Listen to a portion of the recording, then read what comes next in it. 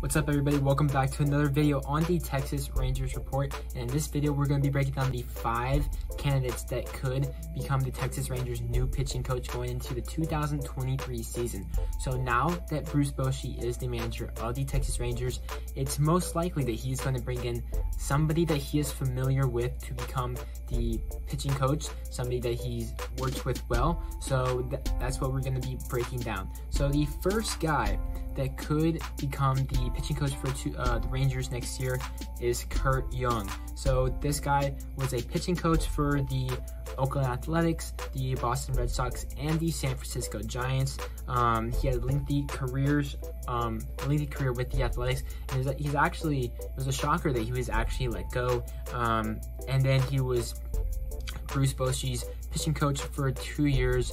Bochy's last 2 years in San Francisco, and he's been able to help develop the pitchers on the farm in Oakland, and that's crucial for the Texas Rangers moving into the stage where we need to develop Jack Leiter, Kumar Rocker, Owen White, all those pitchers, even TK Roby, and it was crucial back then for Oakland because they're not signing star pitchers like we might do this free agency where we might sign DeGrom, we might sign Rendon.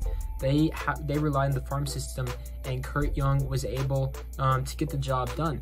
He's been out of the league for about 2 to 3 years now. That's not the biggest layover, but it's still notable, and I think it is notable that he was able to hold a long career with the Athletics, because that shows that he was doing a fine job. That's something that the Rangers have struggled with.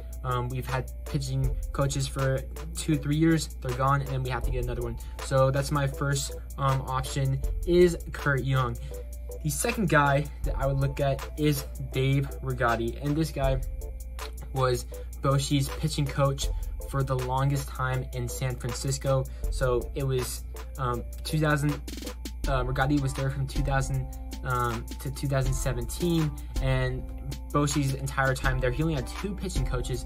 I think that's a good thing, because that shows that you're being able to just develop pitchers, and you're not you don't need a new voice in the room. But obviously it was Righetti and then Curt Young. He was a part of the Bochy's 3 World Series teams, and obviously he helped develop Madison Bumgarner, Matt Cain, Tim Lincecum, and others. Hopefully it could be Jack Leiter, Kumar Rocker, Owen White. That would be awesome, and hopefully we bring in those free agents. But he has been away from the game for a long time.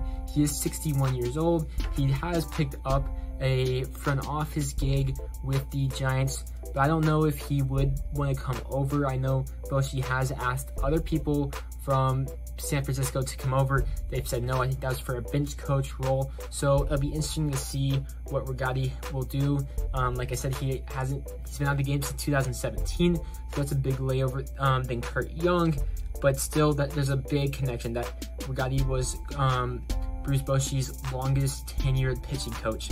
The next guy on the list is Carl Willis, and this doesn't have any connections whatsoever, none that I'm currently aware of.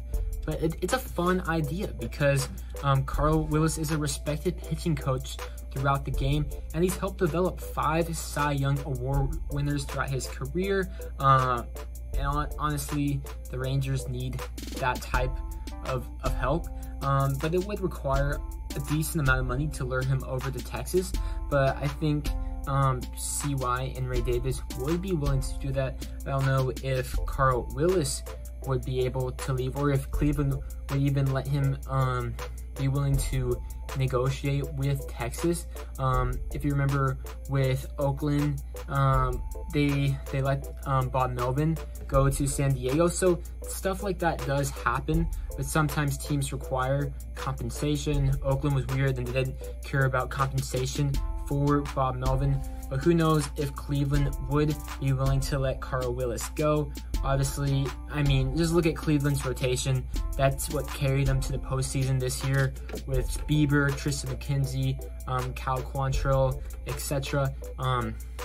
And we really need that type of help to get this to turn this rebuild around. Hopefully we don't say the rebuild word anymore, but there is no connections there with Bruce Bochy, but I think it's an interesting hire to consider. I don't know if Carl Willis would be willing. The next guy on the list is Mike Maddux. Mike Maddux obviously was a former Rangers pitching coach from 2010 to 2015, but he was seeking another job, and ultimately he went to Washington, and the Rangers did their own thing. He's a respected pitching coach throughout the league as well, and his contract is up after this year. Today he said he's not coming back to St. Louis, and I wonder if he has other things in mind, just like he did back after the end of the 2015 season with the Rangers. Because if you think about it, why wouldn't you go back to St. Louis, a team that won around 100 games? I think he likes Texas. I wouldn't be surprised if the Rangers gave him a call. He developed Derek Holland, Alexi Ogando, Matt Harrison. He turned them all into all-stars. I wouldn't be surprised if we gave him a call. There's not really any connections there with Bruce Bochy, but just because you have a manager, and doesn't mean they always have to get the guys that they have worked with in the past. I bring up this example with Mike McCarthy.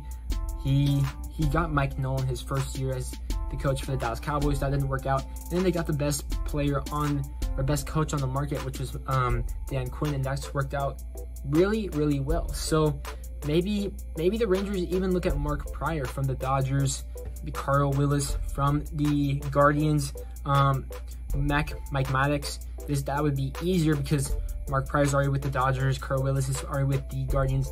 You probably have to come up with some compensation, or the teams would have to be willing to get rid of him. But Mike Maddux is a free agent for a coach, and the two other guys are not coaching anymore. And then the last guy on my list, which I think makes a lot of sense, is Darren Balsley. He's a former San Diego Padres pitching coach from 2004 to 2019, and I think that's notable, like I said, because it shows stability, and the Rangers can't have a lot of pitching coaches in the next few years, because that just means that the pitching was a failure.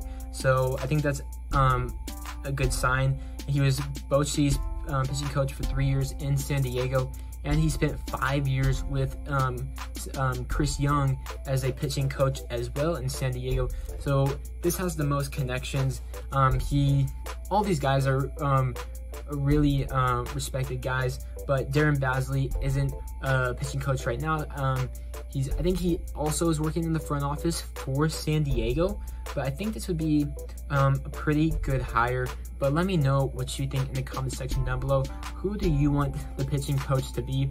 Honestly, I would be okay with any of these guys because I have trust in Curt Young and Bruce Bochy to get the right guy.